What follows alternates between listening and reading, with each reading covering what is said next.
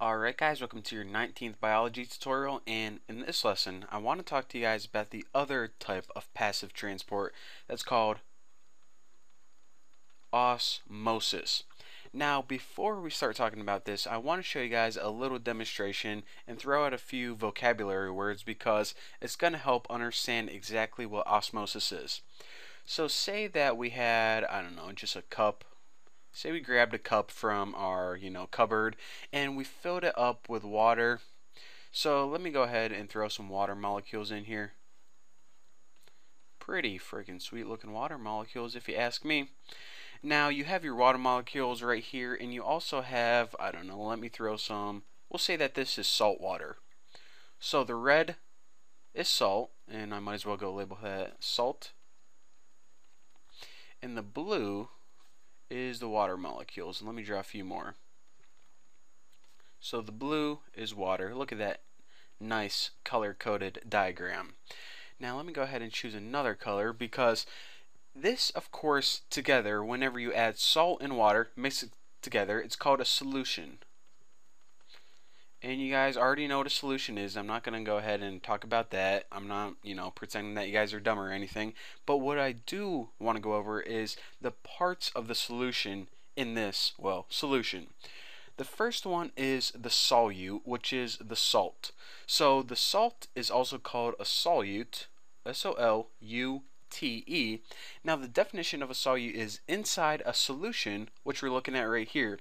It's the substance that's dissolved in another substance.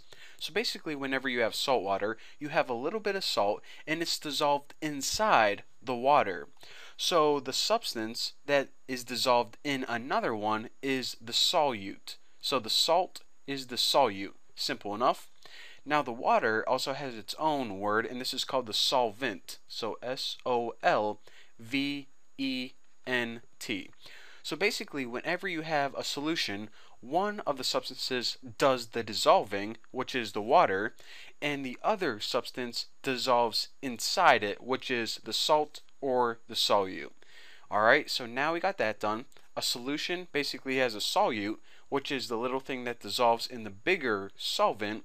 So now what the heck are we talking about this for? Because we were supposed to be talking about frickin' osmosis, and now you got us talking about solutions. Well, it's because whenever we talk about osmosis, it's basically when the definition is when water moves from where it's more pure to areas where it has more solutes. Okay, let's go ahead and open up another slide and see if we can understand this a little bit better. So say that we have some membrane right here, and I'll just go ahead and label this. This is the membrane. And we can say it's any, semi-permeable membrane. Of course, whenever we're talking about in biology, it's going to be the cell membrane. But for right now, just imagine it as any semi-permeable membrane. And say that we have a bunch of water molecules on the left-hand side. So this is a bunch of water, and since we are trying to be scientific, I'll go ahead and label it as H2O. Now, we have a couple on the right-hand side. I don't know, maybe, 3 or so.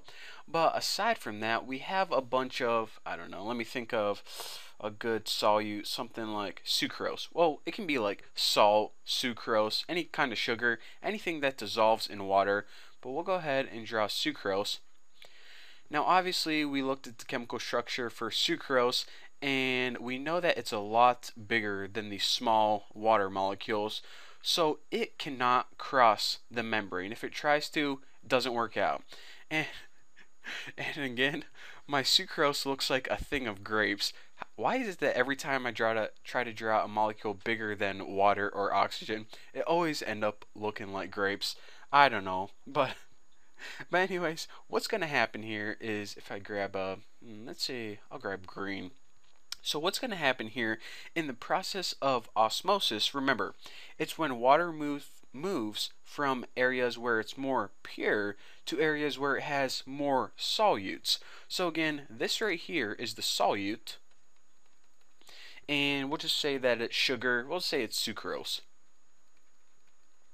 So basically, if this were a solution, which this is over here, it would have a solute, which is the sucrose, and it's dissolved in the water, which is the solvent. So this process osmosis, what would happen naturally is across a membrane, the water would start to move over here. Why is that? Because when water diffuses across a membrane from areas where it's more pure, see this is pretty much pure water, 100% over there, to areas where it has more solutes, that is the process called osmosis. It's different than diffusion because diffusion is just from areas where it has higher concentration to lower concentration. The key that we need to remember in osmosis is water moves to areas where it has more solutes. Right there. So that's key. Without the solutes, osmosis would not happen. It would be called something else. So again, one more time, the process of osmosis is when water moves from areas where it's more pure to areas where it has more solutes. So water is still the solvent and the solutes are still sugar, and of course whenever you combine them all you have a solution through a process called osmosis. Now of course, one last time, whenever we're looking at cells, instead of a simple membrane, this thing right here would actually be the cell membrane or plasma membrane, but for this demonstration just go ahead and you don't have to remember all that for right now. So in the next tutorial, what I was planning on doing is I was going to talk to you guys about something called active transport. But what I decided to do is, instead of covering it in the next tutorial, I'm actually going to cover it in a couple tutorials because I want to cover some other things first, and once I cover those core concepts, you guys are going to understand a lot more about active transport in a lot more useful fashion. But for right now, just remember that special proteins called active transport proteins, what they do is they use the energy in cells to concentrate molecules inside or outside of the cell. And actually, you know what? Just remember this. Active transport uses energy from the cell to move large molecules across the membrane. So active transport uses energy from the cell.